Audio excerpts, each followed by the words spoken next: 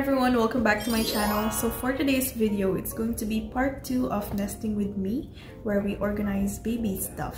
But for today, I'm going to get my husband to help me with that. So if you want to see, please continue watching.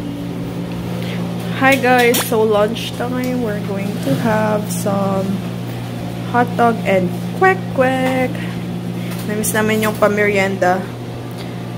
Disclaimer lang po, hindi ko po ito kinakain everyday, so please wag po kayong mag-comment na hindi healthy yan. And a side of rice. Yummers! Okay guys, so far this is what we have. We have a baby diaper caddy.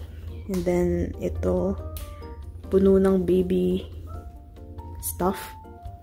And that one too. So, alisin mo na yung nandiyan sa loob niyan. Yeah. This is mine.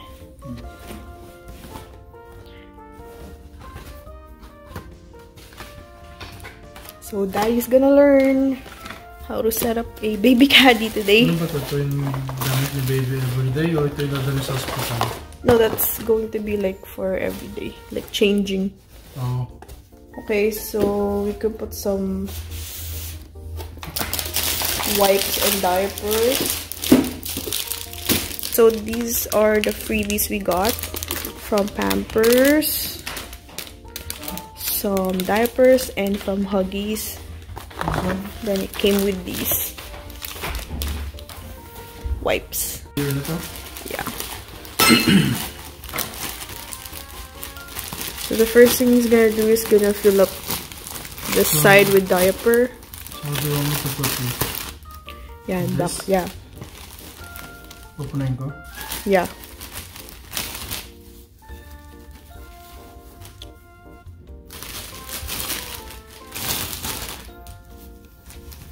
Yan, okay na yung one pack na yan.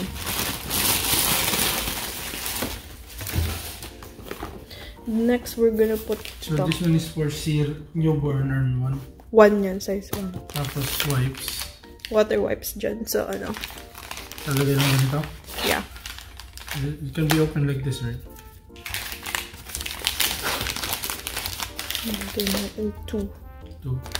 Water. When you open this, you just open it like this? Oo. Tapos close ang ganun? I think so. You want me to try it? No. Because baby's not here yet. Okay, make it 3. Since you have 3 of those. And then next, open this up. Which one? And then you're gonna put those like around those pockets. Yeah. Yung ano lang, nail clipper. Nail clipper? So where should I put this? Here? Yeah. And thermometer. Ano yung thermometer? Thermometer.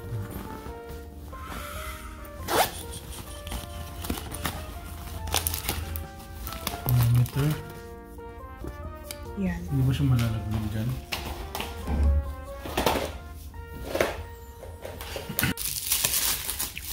Next, what hubby's gonna do is gonna put the pseudo cream. It all will have this for travel. So this one.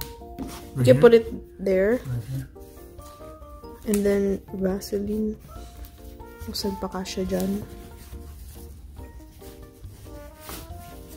May space pa dito. Yeah. Okay, so let's put one Tylenol. Maybe here. What else do we need for baby? What's this for?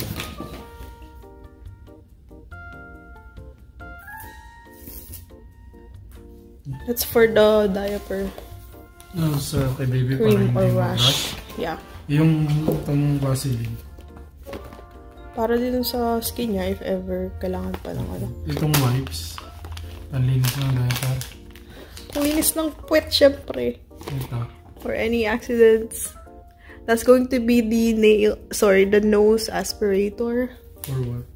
For his nose, para alisin yung booger or Ano, it's kind of like this one. Dito? Yeah, pwede dyan.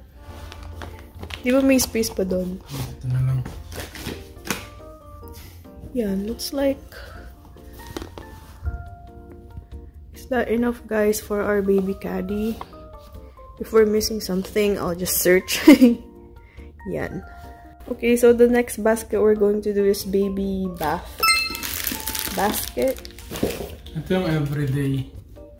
Yeah, yun yung changing niya, basically. Okay, tapos yung sa bath. Bubuksan na to?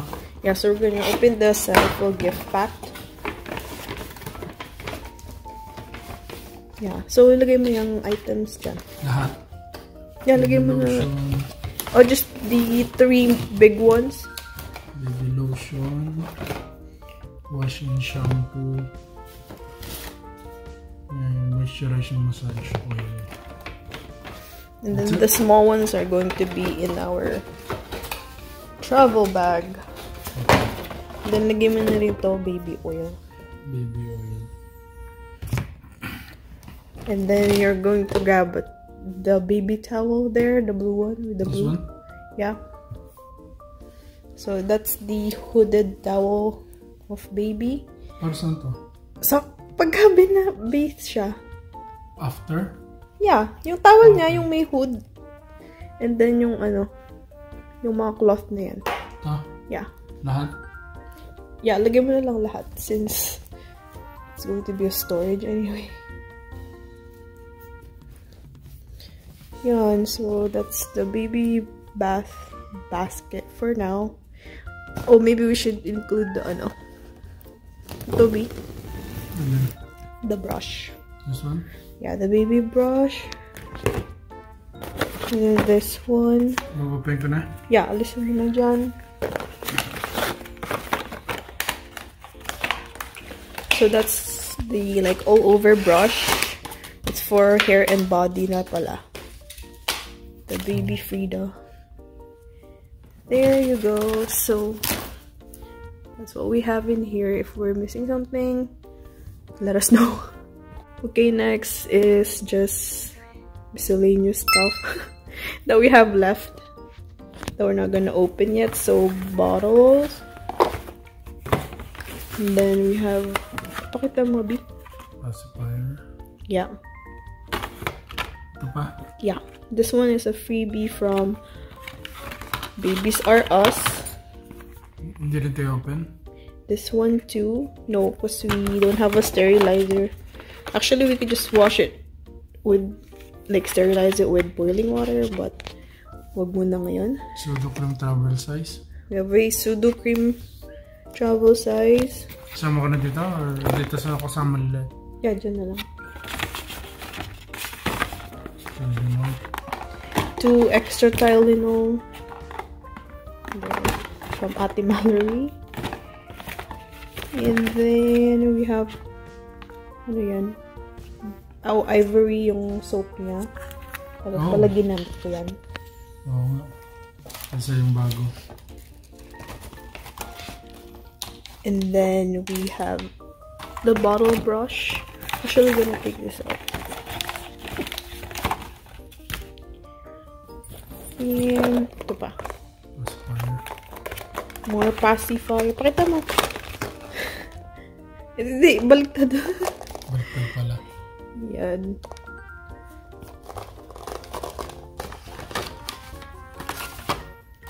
There you go. That's it for his Boogie wipes.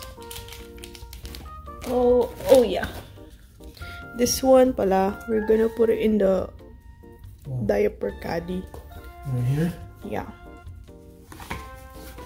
There you go. So this one's. Okay guys, so the next basket we're going to do is going to be for me. Postpartum care. Well, hindi pa ako nakakabili pero yeah, so let's start with siguro pads na lang. Then give him pads. These are like large. Diaper. Yeah, so fill up that side. Kasya ba to? Bo. Sige, dyan na lang. These are from Ate Melody. I think these were her extra. Thank you po. Yeah. The next we have, we're gonna put some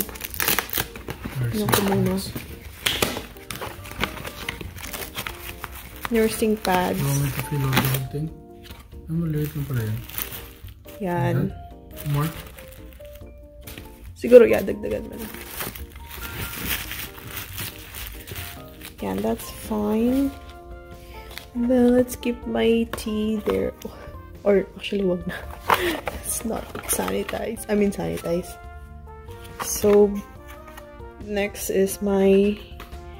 It's the nipple cream, lanolin nipple cream.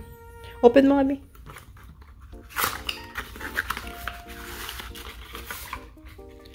Okay, put it there. So that's it for me. I still need to buy more things for postpartum. Then we have a final basket. So this is the final basket. It's where his swaddles are going to be located. So ito lang, fold mo na yan.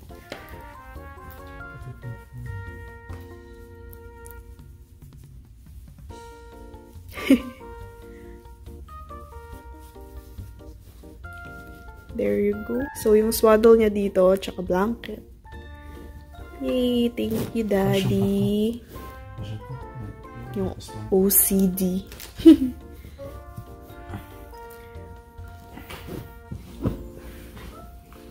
There you go. That's his blankie and swaddle basket. Thank you for your help. So this is what we have arranged for baby. Ito yung diaper caddy niya. If we're missing something, please let us know. And then this is his bath basket. Ito, miscellaneous stuff that we still need to sterilize. Some bottles and passy. And then this one, yung blanket and swaddle basket. And this one is for my postpartum care, which I need more things. Thank you, B, for helping. Was that easy? Yeah. Okay, guys, so this is the dresser where baby's clothes are. It's the mom drawer from IKEA, 4 drawer. So his clothes start from here. The second drawer is the newborn, 0 to 3 months, and baby hats or baby beanies. I hope I can stay organized. And then the next one is 3 to 6 months, 6 to 9 months, and baby socks. And I think there are some mittens there as well. The last drawer obviously has the 9 to 12 months, all of the jacket or sweaters from baby Zion, bibs. This one is a car seat cover that I bought, and then this is also from Ate Kayla from Zion, I believe. It's a toy. And shoes, baby shoes. So that's how it looks like. So for now, the baskets that we organized, we just place on top of this closet until baby comes out, because I'm planning to buy a utility cart to put them on there. So that concludes our video for today. Thank you guys for coming with me, for watching me and my husband prepare our baby diaper caddy and also his baby baskets, also mine. I know that I still missed a lot of things for me, especially for postpartum and for my breastfeeding journey, as well as for baby. I think I missed burp cloths. I think yun lang naman. If I missed something else, then please let me know. Oh, I think I also need to buy like gas relief, yung Little Remedies. As I was saying, I need to buy the Little Remedies gas relief, which is the gripe water, and I think they also have like nose saline spray for the nose. So yeah, I think I need that for a baby, just for in case, diba? And thank you guys for watching this video. I hope that you guys enjoyed. I'm hoping to film another video in the coming weeks, preparing for my hospital bag, baby's hospital bag. So please do watch out for that. And once again, thank you guys for watching. Have a nice day. God bless.